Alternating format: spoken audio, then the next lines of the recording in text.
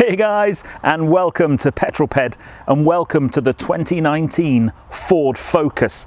This restyled model is mine for the next few days thanks to the guys at Hendy Ford in Portsmouth. And I wanted to do a bit of a living with review, but before we take it on a road trip, let's take a look round the outside of the car, have a look inside at the remodeled interior, have a chat about the spec, and then we'll find out if it's any good or not.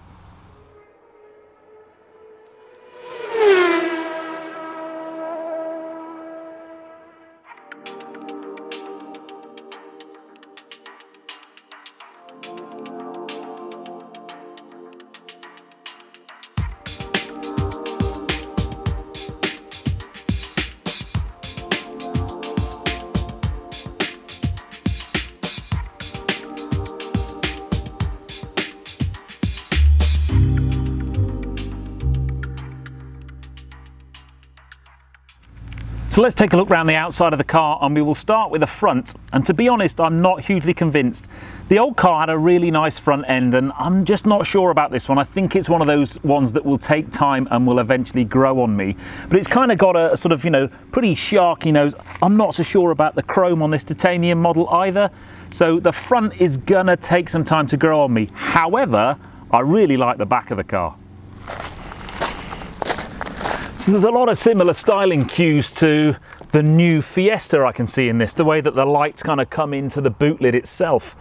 I always really liked the very first Ford Focus where the lights were kind of up here and there was no lights. It just broke tradition so much. It was so different from everything else.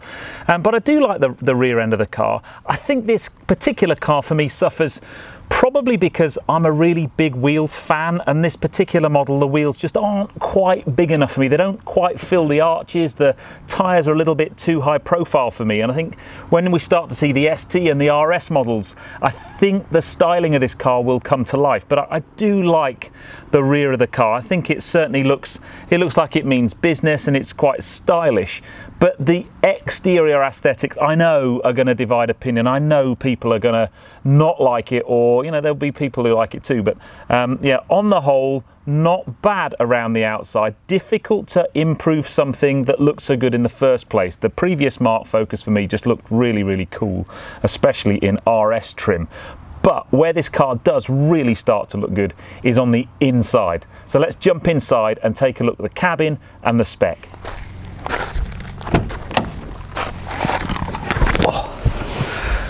Well, here we go on the inside. Now, if you've seen my recent Fiesta ST video, one of the things that blew me away about that car was the quality of the interior. A real step change for me, for Ford. And it's followed through in this. Now, the ST clearly is kind of one of the higher end models in terms of trim spec. This is a titanium, so it's a very, very well equipped car. It's got a nice kind of brushed aluminium effect, and overall the choice of materials in here is very nice. It's a really nice Ford interior.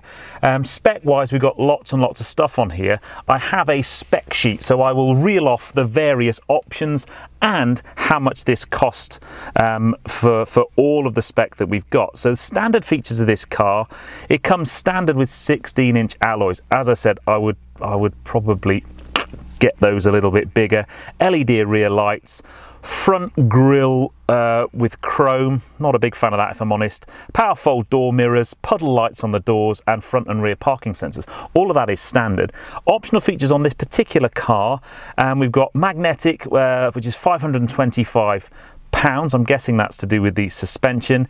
It's got the Bang & Olufsen play system, so I'm going to put that to the test on our little road trip. That's £350.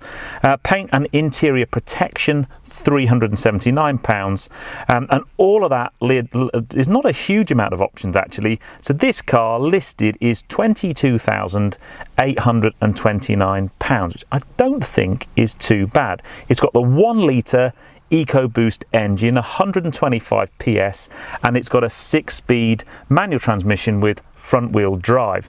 I'm also going to test these fuel figures as well. Combined cycle is quoted as 58.9 mpg, so we're going to put that to the test, and it's got a 5-star NCAP crash rating as well.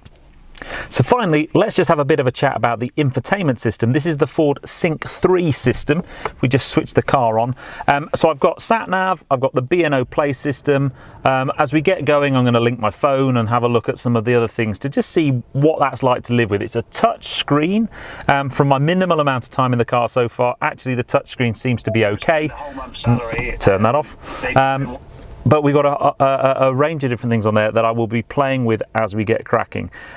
Now, last thing, before we start off on a little road trip, let's have a chat about rear space and boot space, and then we can get going. Now, you know me, I always like to jump in the back of a car to see what the leg space is like. I'm actually pleasantly surprised in this. Well, not really, because it's a Focus. It's gonna be more roomy than the Fiesta I drove recently, that's for sure. Plenty of space in here. This car has a cloth interior, and these seats are pretty comfortable, actually. I'm not a big fan of cloth interiors. I always like to be lucky enough, hopefully, to step up and go leather, but it's a nice, comfy place. So plenty of leg room, plenty of headroom. I could sit in here for a long journey, no worries whatsoever.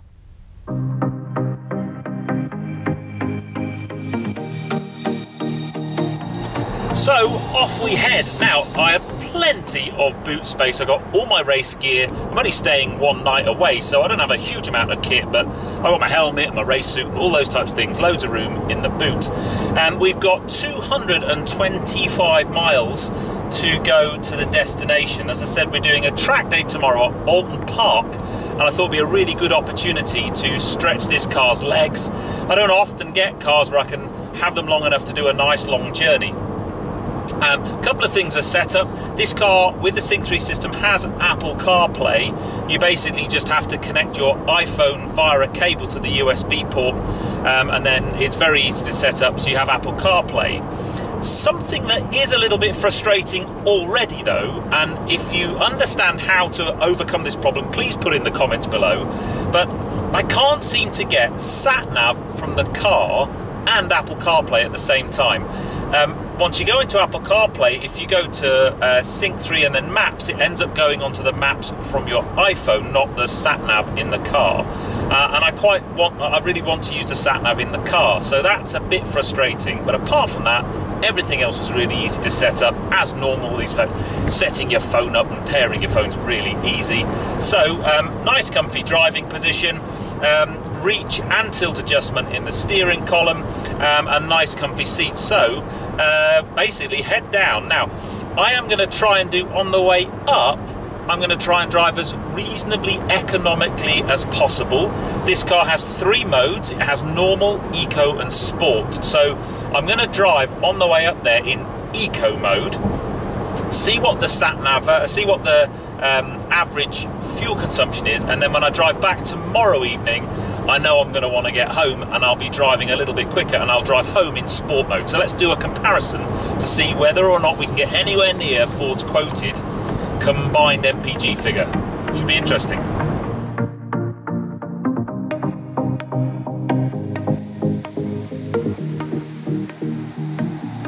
So we are 30 miles in, and I've just had basically a whole bunch of B roads. The first section of my drive today is cross country on B roads. I'm in eco mode, and my first impressions of this car in eco mode are it's not got a lot of go, and I am having to kind of recalibrate my approach to this car a little bit. This isn't the kind of car I personally would buy because it just doesn't have enough grunt for me, but the kind of person who would buy this car, who is wanting to think about economy and you know, cheaper motoring, all I'm hoping is that the fuel economy gives me the result I want, because the driving performance isn't there for me. Having said that, it's not slow, it's just that if you are stuck behind something on a B road or an A road, you're going to stay there because it doesn't really have the overtaking performance. The other thing to notice as well is it's got lane assistance, so if you drift out of your lane, the steering wheel just pulls you back in again. And I've never been a big fan of those systems, if I'm honest. When you drift out the lane, or if you just start moving towards the lane and it starts tugging the steering wheel, for me it feels like you've got a flat tyre. It feels like there's something wrong with the car. It's quite a weird sensation. If you're actually indicating as you cross over the line, like I've just done there, you don't get it. I would probably either not opt that or spec that option at all, or I'd just switch it off because it just would annoy me, and I think it's quite a lazy feature. But it has got some other quite good safety features, you know, on the car, but that particular one, not for me.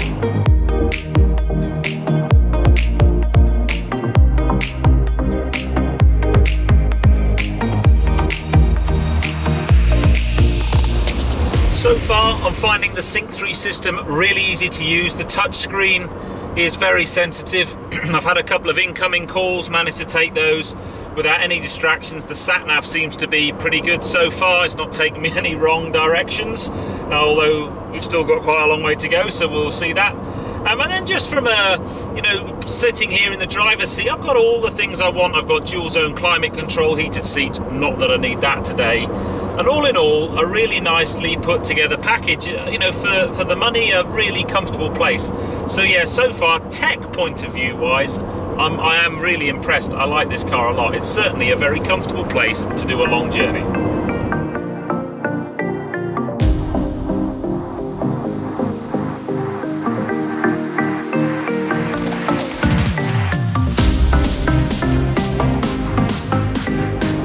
So whilst this eco mode might be a little frustrating for the more spirited driver on the back roads, when you get out on the motorway, it's absolutely fine. You stick the cruise control on and it just cruises away. There isn't a huge amount of road noise. There's a little bit, but it's got quite high profile tyres, this, which kind of deadens that a little bit. So on a nice cruise, really that's where this car for me comes into its own. It sits there on motorway speeds with cruise on, and it's a really comfy place to go and do a nice long journey. So quite impressive actually. But I don't think you would use the eco mode on the back roads very much because it just doesn't have any go at all. But on the motorway, it's all good.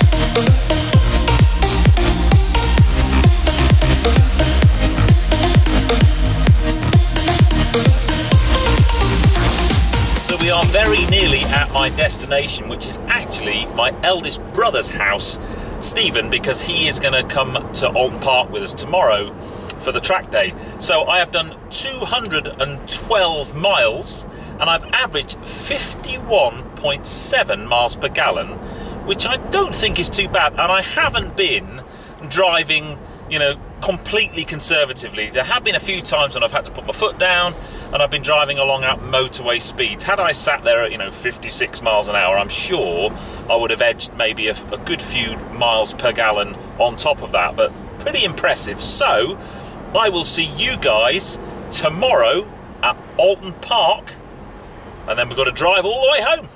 I'll see you then. Welcome to Outlon Park. Last night I drove the new Ford Focus up here.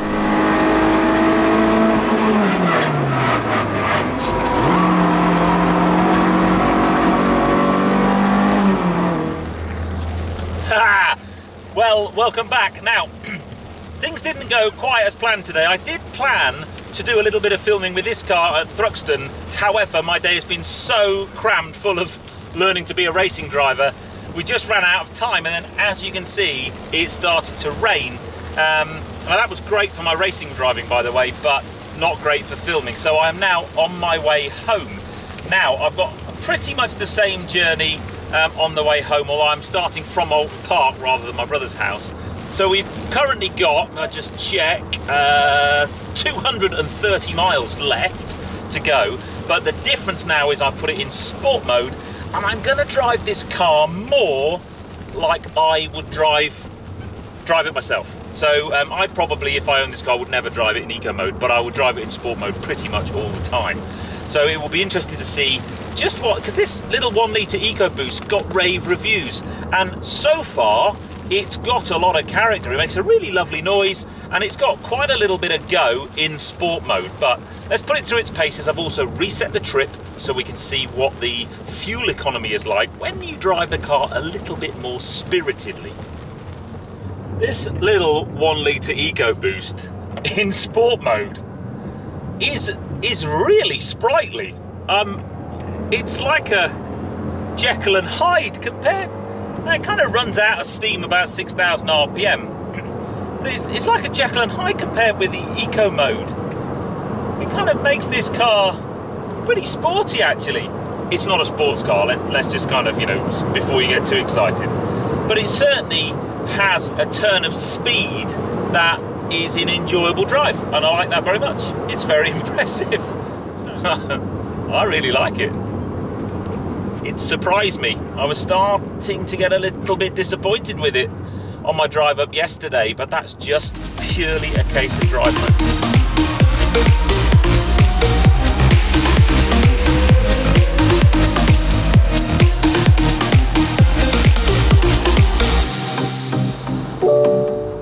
Say a command. Call Tracy. Call Tracy on mobile, on other or at work. Mobile. I found multiple phone numbers for Tracy on mobile. Please say the line number of the item you want. 2. Calling Tracy on mobile. Voice activation works really well in this car. First time it's ever worked in any car I've been in, I reckon. Private conversation though. So we're 140 miles into our journey home, and I thought I'd do a quick sit rep on the MPG, and we're currently running at 41.4 MPG, which is about 10 MPG less than driving sensibly in eco mode. But I don't think that's too bad actually, because I am driving in a reasonably spirited way, because I need to get home and it's late and it's actually going dark and I'm hungry and I'm tired and I just want to get home. But I think that's pretty good. We're now off the motorway. It's getting dark, so I don't know how well you'll be able to see me, but I just wanted to have a bit of a chat very briefly about the driving characteristics of this little engine. You just need to rev it and keep it in the right gear. If you get in too high a gear, it kind of doesn't have the torque to sort itself out, so you just find yourself changing down into a lower gear than you might do maybe normally. Just around a roundabout back then, I kind of dropped it down into second, and it pulls away quite nicely. So and in a way I like the characteristic of that, because it means you have to really drive the car, really listen to the engine and make sure you're in the right gear. But when you do, it's a very rewarding car to drive at a pace and get a lick on, and when you go around a corner, yeah, it's great. Well guys, welcome to day 3 of my test. I didn't do any filming towards the back end of my journey last night simply because it got dark and there wasn't enough light for the camera. But my fuel economy test on the way home is quite interesting. So I averaged 39.6 mpg on the way home, driving in sport mode at a robust manner. And then the average fuel consumption across my whole time with the car, so if you like one journey in eco and one journey in sport, was around 43.5 miles per gallon, which I don't think is too bad actually. So from an MPG point of view, it passes the test. My thoughts on the car, I am yet to be convinced by the external styling. I think it's one of these cars that will grow, and certainly, as I mentioned earlier in the video, when we start to see the ST and RS trims of this particular facelift come out, I think that car will come into its own. Technology wise, very impressive. I really like the Sync 3 system. The sat-nav behaved itself really well. Still not sure about the whole Apple CarPlay and sat-nav not being able to run that together. If anyone knows how to fix that, then please let me know. But overall, a very comfy car to do a long journey, and a really impressive one. And that little 1 litre Ecoboost, when you're really kind of pushing on in sport mode down a country lane, is actually quite a lot of fun, and it makes a really nice kind of gnarly noise as well. So there are my impressions of the brand new Ford Focus. I need to say huge thanks to Hendy Ford in Portsmouth for letting me have the car for 3 days. It's a really good opportunity to kind of bring to you a proper review, a real life review if you like. But anyway, I hope you enjoyed that video. If you have done so, please give me a thumbs up. Comments below are always welcome, and if you haven't done so already, please subscribe to Petrol for plenty more content to come, and I'll see you on the next film, guys. But you take care, drive safe.